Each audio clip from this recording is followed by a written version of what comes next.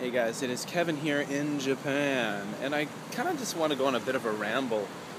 Not so much a rant, because it'll be a little more low-key than a rant would be, but more of a ramble about work ethic, working hard. And it's interesting. The older I get in life, and the more experience I have doing things, I find that I've become a much harder worker than when I was younger. I got to admit, when I was in my early 20s, probably even mid-20s, I was a pretty lazy guy. I had periods where I worked hard. When I worked in graphics in the IT industry, when I was in my early to mid-20s, I was a pretty hard worker. And when I first moved to South Korea in 2002 to become a teacher, I have to admit that in the initial phases, I was not a hard worker. And if there's a few of you out there who know me from those days, you might agree. But as I got older, I changed.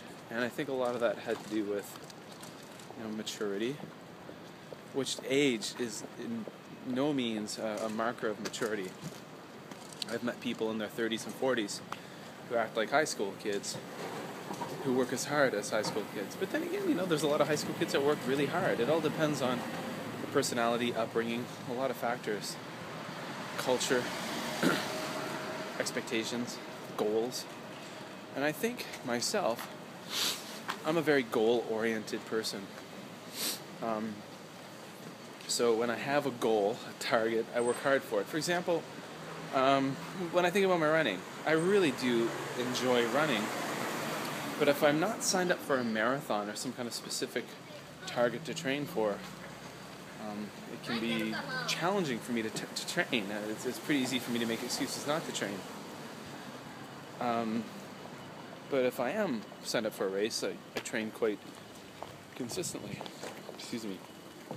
And another thing that I've noticed as I get older, old fella Kevin here, and I'm in a position where I work with more people. I'm in more of a position of authority, training people, working with people, mentoring people. I realized that people who work hard aren't so common. I'd love to think they were. I'm not being pessimistic about this. To be honest, I'm just being kind of a realist, calling it as I see it.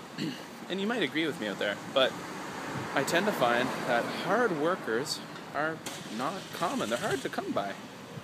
And it's not a cultural thing. I'm a Canadian. I think with Canadians, Americans, and Brits, and Kiwis, and Aussies, I've met Japanese people, Korean people. I've met a lot of lazy people who are given clear sets of expectations and tasks, and they don't do it, or they don't do it well. And now I come from okay, this is my thought. I just noticed there's a Korean restaurant here. I have to check that place out sometime. Korean food can easily distract me. So I'm a teacher, and I realized a long time ago that as a teacher, I didn't realize this in the beginning, but now I know. As a teacher, being a teacher is not a 9-to-5 job. It's not a 9-to-3 job. And sadly, a lot of people who are ignorant in the world think that teachers have an easy life because they have long summer vacations and winter holidays. And there's a lot of animosity and negative feelings towards teachers in America and Canada, just based on ignorance. Like, people are just ignorant. They don't know anything about teachers. Like, they get a holiday, a lot of holidays. But what they don't see is they think that teachers just work from 9 in the morning until 3 o'clock in the afternoon. They don't see the teachers spending their weekends researching, how to teach guided reading, doing literacy workshops. They don't see the teachers doing professional development workshops on their days off. They don't see the teachers staying up until 11 o'clock at night, researching lessons, doing assessments, marking papers. They don't see the stress that we have when we have to deal with parents who are irrational, unreasonable, and often as parents not doing their job. They don't see that. And when you're a teacher, you don't get overtime either. You get a salary. And I'm aware of that, and I'm I'm okay with that because teaching is what I do. And I have to do a lot of work outside of work hours. But that's okay because I'm a teacher and that's what teachers have to do. You gotta work hard if you want to be good at what you do. And why? Well, I feel good knowing that I've done a good job. I know my family's proud of me when I do a good job. And most importantly, I work hard for the kids in my class. I don't do it for myself, I do it for them. Yeah, sometimes a little pat on the back for yourself is always nice. Someone else gives you a pat on the back, it's always nice. But at the end of the day, you work hard for the kids in your class. So, as the new school year has begun, and, you know, you meet different personalities and new people, you kind of sit back and you really appreciate those few who do work really hard. And they work really hard not because they have to, but they work very hard because they know that that's just what you have to do to be successful.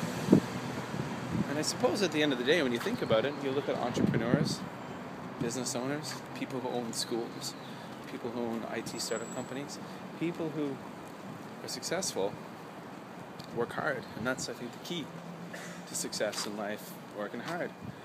And you do have to find a balance. You gotta, if you got a family, especially if you have children, you can't work all the time. You need time for your wife, you need your husband, you need time for your children, you need, all that stuff. And you need time for yourself away from work. You need time to be able to kind of relax and chill. I find it hard to do that sometimes because I'm always working. If I'm not doing my schoolwork, you guys know, follow me, I just wrote a book. Did that on my free time. Certainly didn't do that at school. I blog, I video blog, I do a lot. Sometimes I think I do too much. To be honest, probably would be in my best interest to kind of go dark social media wise for a while and just kind of chill out and relax and this and that. I'm not saying I'm going to do that, but it probably would be best for me. So, working hard. Again, kind of come back full circle to what I was saying earlier.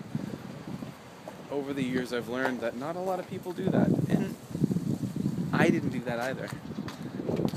God, I'll be the first to admit that I think my first 2 teaching jobs I ever had when I was younger, I was lazy as shit. I was in Korea at that point in time more to have fun, to experience living in another culture. It was an adventure, and there's nothing wrong with having an adventure, but you have to realize that although you're on an adventure, you have other responsibilities. You have responsibility to your employer, the people who hire you, the people who give you a paycheck to do well. You have a responsibility to yourself to do well, and most importantly, if you're a teacher, you have a responsibility to your students to give them your 120%. What's this place? This is cool. Check this out. Greenhouse restaurant, cafe restaurant, and party space. It's in the middle of the city here.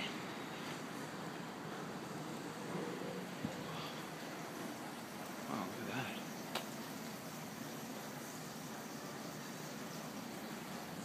I'm just wandering, by the way, guys.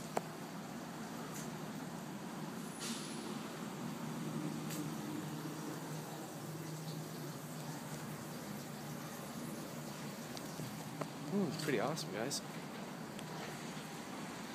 Weddings here, the wedding. Alright, guys, we can put that on the list of places to come to. Now, I gotta think, where the heck am I? I've been walking for so long talking, I don't even know where I am right now. Alright, guys, well, that completely broke my whole line of thought. So there you go, guys. If there's something you enjoy, you want to be successful, my advice to you, work hard. Luck helps too. Alright guys, take care. It is Kevin here in Japan, and thanks for hanging in on a rather longish video for me. I don't tend to make videos this long these days, but hey. Yeah, there you go. Thoughts here on jlandkev. And check the links below. Oh, cool. Oh, it's lemons. Lemons. Oh, really? Lemons. See, look, it's a lemon tree. You thought I was just going crazy. Check all the links below, guys. Like I mentioned, I just wrote a book, Teaching Asia Tales and the Real Deal. Yeah, I could be plugging it for a long time in videos. There you go, folks. Words of wisdom from Kevin? I don't know. But words nonetheless. All right, take care. Kevin here in Japan.